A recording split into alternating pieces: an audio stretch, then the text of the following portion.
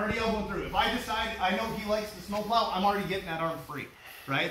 This might be here just as a trick, but the deeper this arm is free, the easier it's gonna be for me to explode and run. That arm's already looking for his leg, right? I'm gonna come through, go get that leg. All right, he's gonna stuff out, okay? Yep, boom.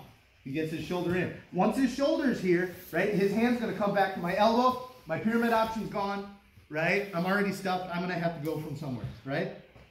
So we're gonna get to here, get to my sprawl. First one I'm gonna do, this bottom hand is gonna open his gi, right? Second hand is gonna come in front of his neck and grab a little loose, maybe chin-wise, thumb about even with his chin, right? So my fingers are in, okay? Opposite arm is gonna pull his elbow away and then dive behind his head here. See that? Last piece, my head follows it. So it's just like a gator roll if you were in front head, right? For Greco. I'm going underneath, that hand reaches through and I'm pulling my elbow to the ground. Flatten out, lock the hand. Like that. All right, spinning circle choke. Okay, so I stuff the head, sprawl out, okay?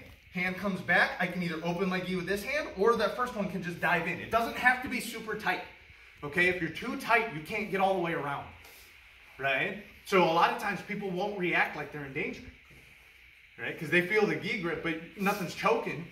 They're thinking about how to escape as opposed to that they're in danger. Cool? So we'll get to that front head, I sprawl out, get my leg free, hand in, hand it to yourself if you need to.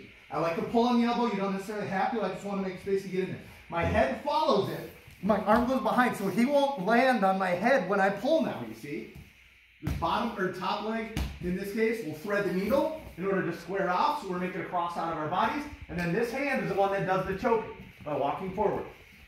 All right? I might pull a little bit with that second arm, but my elbow's on the ground, so there's not a lot of play. And just keep walking that hand through. We'll see the finish again, like the last finishing sequence? Yeah, you see that? You can balance it. Yeah, I'm going to get a little closer here. Sprawl out, pull, spin, right? The hand dives behind his head and outside of my arm. I'm not going underneath my own arm. It's staying on the back of his head, right? That right elbow pulls, lift my hips, thread the needle, and then I'm reaching through with my other hand. Okay, yep, just keep walking. Good.